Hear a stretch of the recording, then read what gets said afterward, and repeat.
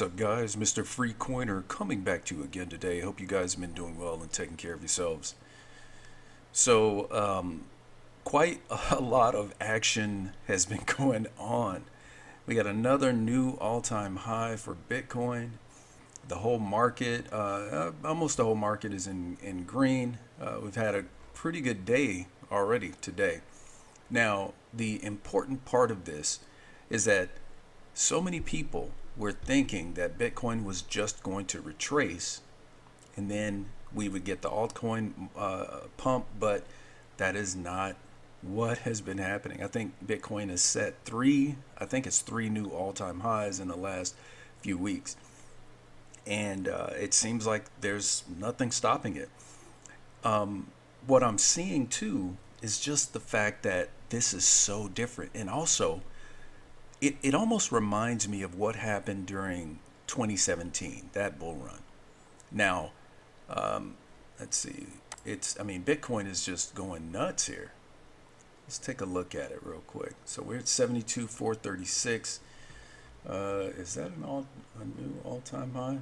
No, so far the all-time high is $72,709. And this right here is an absolutely bullish setup right here. I mean, because look, you look at this setup, and then boom, and now we got more consolidation, and it looks like it's really going to go crazy. So why do I talk about Bitcoin? Well, of course, everything follows Bitcoin. Bitcoin is the number one as far as people knowing about it and just basically relating the whole crypto market to Bitcoin.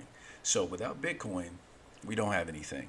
Whether you have it or not, I don't have any Bitcoin, but we need it to do, major things for everything else to just kind of follow. Now, if we go ahead and start looking at some of the other stuff that's going on, just around here, Trump, I was going to say Crump. Trump, it says Trump pumps crypto sneakers in CNBC interview after posting $92 million bond. Personally, I'm going to tell you this. I am pro Trump. Now, I'm not, as far as getting too much into politics and all of that, I don't really do that so much, but I'm going to tell you this. We cannot handle another 4 years of what we just gone through. This country will absolutely fall into a quagmire. If we do have another 4 years of the person that's been in there or anything resembling that. Now, some people are waking up, but hopefully we have some of what he brought between 2016 and 2020. So we'll see. Now, getting into this, Trump does talk about the fact that people are purchasing his shoes with Bitcoin, and he is speaking favorably towards Bitcoin. Now, what is actually prompting that? I'm not absolutely sure, but I think it has a lot to do with the fact that Bitcoin is pumping. It is reaching new all-time highs. And to be honest with you, I really believe that we're just getting started, or it's possible that we're just getting started, because I don't want to just throw it out there having people thinking that I'm endorsing, a $500,000 Bitcoin. But I think it is very possible that we could see much higher levels than what we're seeing. Now, some people, let's go into this next article. BlackRock filings can send Bitcoin far higher than $138,000, according to some analysts, right? Now, I think that's very possible. The fact of the matter is, these ETFs, this is new territory. We don't know exactly how this is going to fully affect the crypto market. And the thing is, we've for the most part, crypto has been somewhat isolated, right? Now, with these ETFs, it brings a whole new dimension to the ability to invest in Bitcoin. It's just a totally new dynamic that we don't really know how everything's going to turn out. So, like I said, I think it's very possible we could see some things that we have never expected because of this integration and because of these doors being opened for Bitcoin investments, right? So we'll see. But like I said, looking at this setup, I mean it truly looks it looks very, very, very bullish. Very bullish. So I mean, who knows? We could possibly see another pop. I mean, maybe over 100,000. Don't hold me to that, but anything is possible at this point. Because another point of this is just the fact that gold, and this has never happened before, gold is on a bull run as well. Gold is up along with Bitcoin when usually it's the inverse. Now, as you see here, according to Jason Katz, gold and crypto are at the hip with one another. So they're tied. It's like gold, the stock market, Bitcoin, or crypto.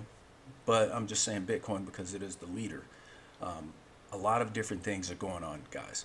I'm just letting you know. Hopefully, most of you have already made all your purchases that you needed.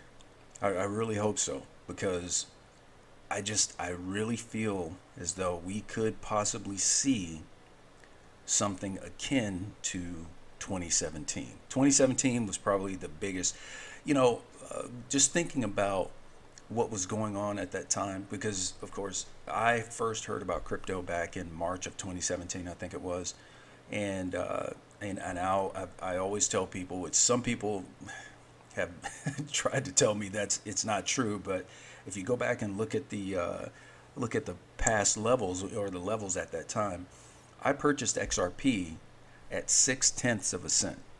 Okay, at the time I hadn't done any research. I didn't, I just didn't do my due diligence, and I was very stupid in how I was investing and just doing things. I lost a lot of money. I actually made a lot, and I lost a lot. So if I had known about if I had known anything about XRP, or if I had just done just the slightest bit of actual research, I probably would have put about $1,000 into XRP at that time. Okay. Now, the way it was, I basically spent $15 on XRP at that level. I got about 2,500 coins, I think it was, and I ended up selling it at around 20 to 25 cents. Okay, made a little money, nothing significant, but I made money. So when you think about, if I had put $1,000 in, it really would have done a lot of good for me, right? But again, I didn't know. Now here we are at another. I personally think this is a very important transition for crypto, because it's really going mainstream now. Yeah, a lot of people know about Bitcoin. Some people have no clue. I've talked to a couple people who didn't know anything about crypto. They'd never heard about Bitcoin, and this has been in the last year. Never heard of Bitcoin, and I was really surprised, but yeah, I mean, they hadn't heard about it. So I think after this run, I think we're going to see just a wider adoption, because I'm not sure what the percentage is now, the number of people who know about it and are actually invested in it. But I think after this one, it's going to increase, multifold.